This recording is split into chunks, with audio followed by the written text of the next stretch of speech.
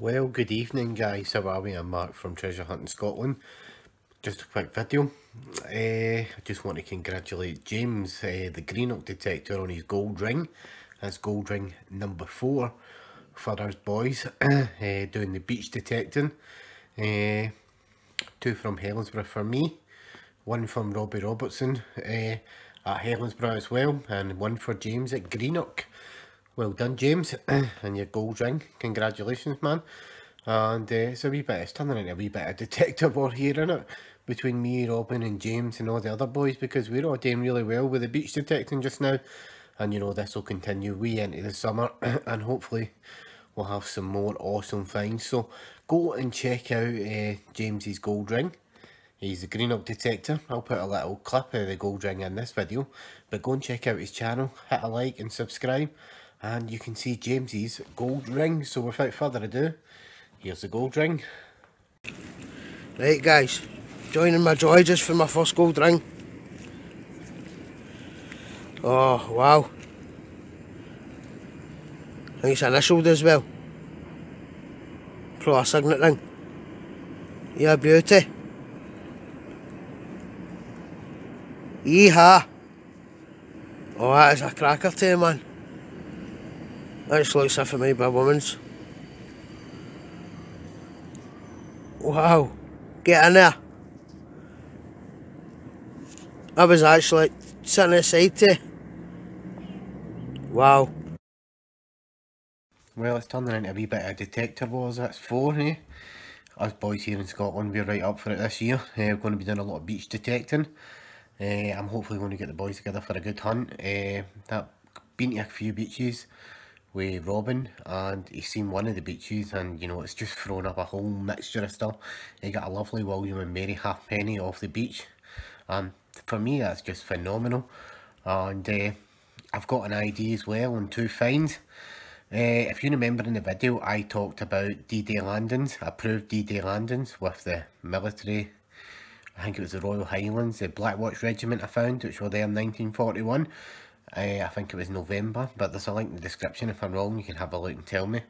But the Black Watch Regiment were there, and we found proof that they were there. So I found 2 backstay pins as well, which I think will turn out to be military badges, but it's just finding where the badges are. You know, we've obviously just not come across them yet, because we've only did 1 hunt there. But the second thing I found was a circle coin, which I thought was either a button or a cufflink, and I thought it was a coin like a Turner or James II, but it's not. It's actually another bit of proof of what's actually there.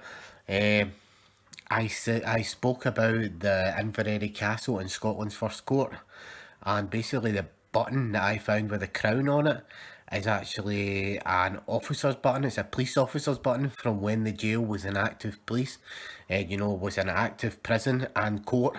So that's another lovely bit of history. I'm going to keep that, because it's very rare that you actually get a button from, you know, one of their uniforms or anything like that.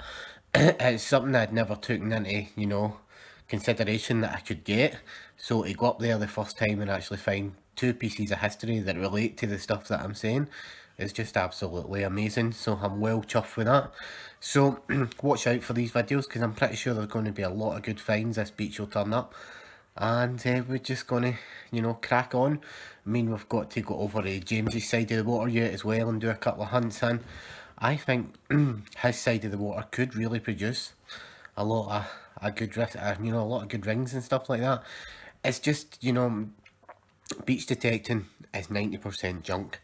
It's modern coins, and for me it's the relics or the wee bits of gold or silver that you get that keep you going, and that's the prize on the beach. But getting anything else is a bonus. Like, I wouldn't have thought Robin would have got that halfpenny, a William and Mary. There you go, he's banged a William and Mary halfpenny, and that proves to me that, you know, that pier's been around since at least the 1600s and had use. So, you know, I start to think to myself, how older can it get? You know, are we talking about, you know, could there potentially be hammers out there on that beach? I don't know. It's one of those ones, isn't it? It's medieval. I mean, we've already proved it's a medieval pier. So, you know, who knows what that beach is going to throw up. Doubtful there'll be hammers or anything like that, but you never know. It might throw up the odd medieval thing. even if it's just a relic or a buckle, I'll be well happy with that. So, like I said, beach detecting's a funny old game and you just never know what you're going to get. So, stick with us with the hunts at Inverary, because I think they could be, you know, there could be some spectacular finds. Then again, it could just all be modern, I don't know. It's just one of these ones, you know, you've got to walk over it, you've got to hope the machine gets a signal, and you've got to interpret the signal as something that you'll dig. I'll dig everything on a beach like that because it's historical, so I'll dig it just to see what it is. And Robin's got me wondering what I'm missing with my machine, because he keeps digging out these canister shots at Helensburgh, and I think I've been all over that area. How have I missed him? And it's got to be a sure shot that the Deus is discriminating against iron, because the day I found that canister shot, I was on 11 kilohertz, and what happened was when I went over it, it flicked a signal and then it just disappeared. So I started looking for it with a pinpointer, and basically it was just sitting out the sand, and I thought to myself, why did that just disappear? And then I was looking and looking, and then it suddenly dawned on me it's a bit of iron, and I turned it out and I could see the actual mould mark round the bottom, and I realised that's a cannonball. And I thought to myself, how many times have I did that, you know, heard a little signal, it's disappeared, and I've walked on and not investigated it and missed something good. So I'll need to be more further, you know, more thorough, I think, when I'm searching places, and maybe start digging, you know, the odd bits of iron in historical places and just seeing what they are, because he's got me thinking to this day this is a dig everything machine.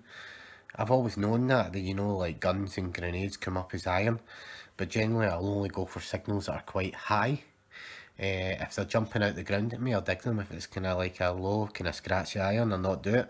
But if it's really high tone iron and it's jumping out the ground at me, I'll dig it just to be on the safe side that it's nothing good, like maybe an axe head or a gun or a grenade or a sword or a party of sword or something like that, because you just never know. So, like I was saying, I'm just starting to ramble, and stick with us for the beach hunts at Inverary.